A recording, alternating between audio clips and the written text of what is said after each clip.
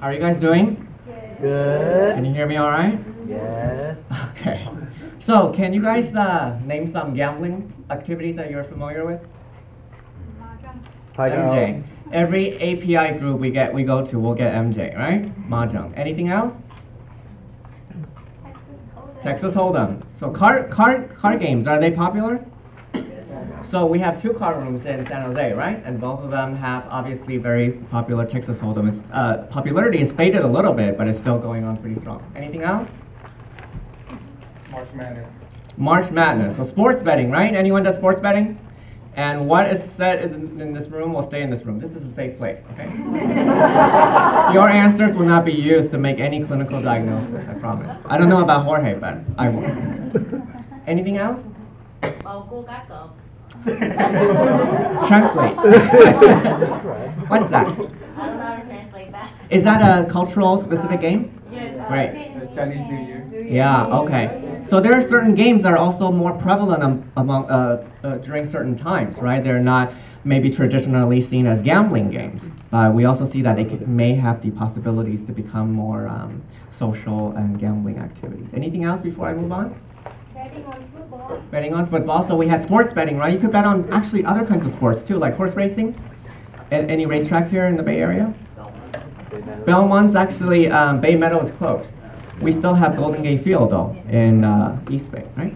And then there are other things like internet gambling. We'll maybe talk a little bit more about that if you're interested, but let's move on. What? There's a lot of like non-organized gambling in the Vietnamese community. Great. It's all, it's like underground. Yeah. So not only do you have ones that are licensed and they are legitimate businesses, they also obviously have unlicensed games, right? And that happens a lot in different ethnic communities too. In Oakland, they just recently busted a illegal cockfighting operation. They actually had to put down close to 100 gamecocks because they were so aggressive. They couldn't keep them. So let's move on to talking a little bit about gambling in the U.S., in California, and a little bit about San Jose too. If you would go to the first slide, please. In 1975, don't bring it up yet. There's only one state that had legalized casinos. Which one was it? Good, very easy, right? Please. Handful of states in the Northeast. 13 states had state-operated lottery. You guys know who operates lottery in California, right? Yes. It's the state government, right? So this is a vehicle for states to generate revenue, right, without raising taxes. This is what the picture looks like today. If you go on to the next one. Only 2 states don't have legalized forms of gambling. Geography test. Can you tell which ones? Hawaii. Utah and? Hawaii. Hawaii. Good. So, do you think residents of Hawaii and Utah don't have access to gambling?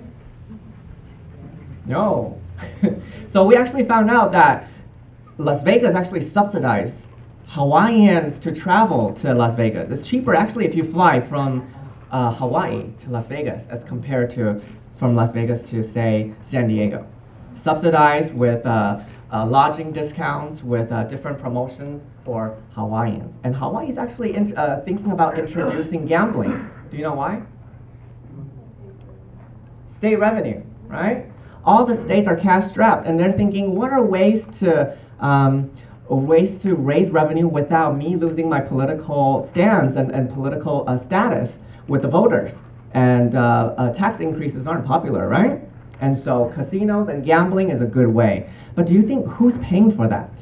When gambling is used to raise public funds, who's paying for it? Do you think people who are more wealthy or people who are less wealthy gamble more? Less wealthy? Americans gamble a lot, period, okay? But people who are less wealthy actually typically spend a greater percentage of their income on gambling. Why? Why would they do that? To become wealthy, right? There's hope.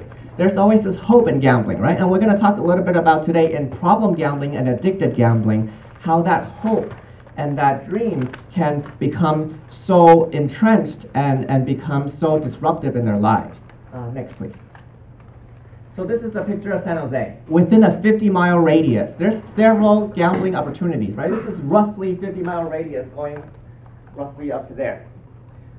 This is important because research has shown that if you live within a 50-mile radius of a casino, your chances of becoming a problem gambler more than doubles. And so that makes sense, right? If you look at a community where there's plentiful liquor stores. You're going to expect that consumption of liquor is going to go up. Problems with alcohol will probably go up too. So, first one, please. Within city limits, San Jose has 2 car rooms. You guys know what they are? Which one? What are they called? Oh, the names are there. Yeah. All right. Very honest. Bay 101 and Garden City, right? Combined, they have about 80 tables, gaming tables, with various kinds of games. They have 40 tables each. And in fact, San Jose is actually in the process of expanding the tables in these car rooms, aren't they? Right? For increase, they're going to actually go up to, I think, roughly 48 or so each, something like that. So this is within city of San Jose. And if you go a little bit north, you have Lucky Chances and Artichoke Joe, right, in the peninsula. And then they roughly, next please, roughly have, one of them, Lucky Chances is a little bit bigger. It actually has 50 tables. And Artichoke Joe is a little bit smaller. So you can see the tables are adding up, right? Next. And then in the East Bay area, sort of more Contra Costa area also, and then going to Livermore, you have several casinos and car rooms are also within driving distance, right? And they combine, please, to go up to 195. And just one more, in Emeryville, Oaks Car Room, right? So there's a lot of car rooms in the Bay Area. Can you go up to the next number? 235. So do you know what the closest tribal casino to the Bay Area is? These have been all car rooms. Car rooms are independently licensed private, wow, I already have 5 minutes left. Independently licensed private businesses. Tribal casinos are operated by Native American tribes. So do you know what the closest tribal casino here is?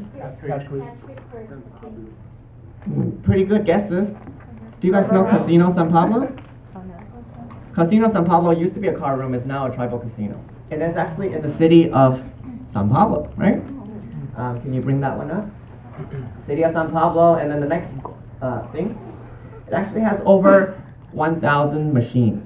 These are actually what they call bingo machines. There's a lot of policy issues that are a very interesting situation here between what casinos are allowed to have and what car rooms are allowed to have. They have these machines that actually look and sound just like slot machines. But under the federal classification, slot machines are class 3. You need a compact with the state, an agreement in order to have those, and they don't.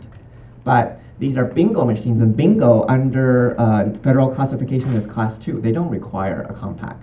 So where do you classify a video machine that looks and sounds just like a slot machine but plays bingo?